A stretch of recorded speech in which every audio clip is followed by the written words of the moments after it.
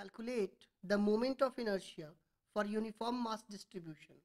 As we have already studied, for uniform mass distribution, the moment of inertia is equal to integration of r square dm, where integration is taken along specified limits. The moment of inertia of a rod along the centroidal axis. Centroidal axis basically means the axis passing through the center and perpendicular to the plane. Let us consider this rod, the length of the rod BL and its mass Bm, and we are required to find the moment of inertia of this rod along the centroidal axis, that is the axis passing through the center and perpendicular to its plane. For this, let us consider an elementary length dx having mass dm. Firstly, let us calculate the elementary mass dm. We can calculate the elementary mass using a very simple method.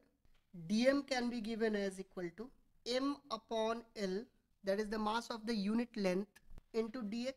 Since mass is equally distributed along the rod, we can take dm as m upon L into dx.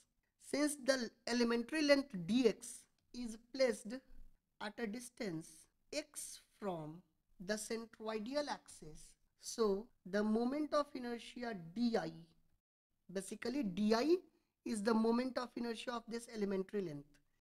Di will be equal to x square into dm, which will come out to be equal to x square into m upon L dx. This is the value of di. The moment of inertia I can be calculated by integrating the elementary moment of inertia di along the given limits. In this case, we will select limit minus L by 2 to L by 2. It will come out to be equal to m upon L x square dx, and the limit will be minus L by 2 to, which will come out to be equal to m upon L will be taken to be common since both are constant. So it will come out to be equal to m upon 3L.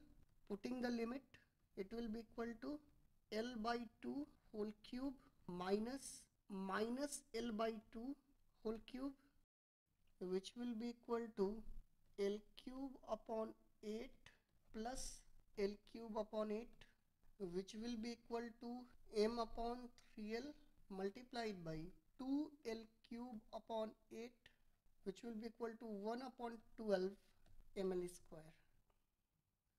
As we have calculated the moment of inertia of a rod along the centroidal axis, similarly, we can calculate the moment of inertia of this rod along other axis.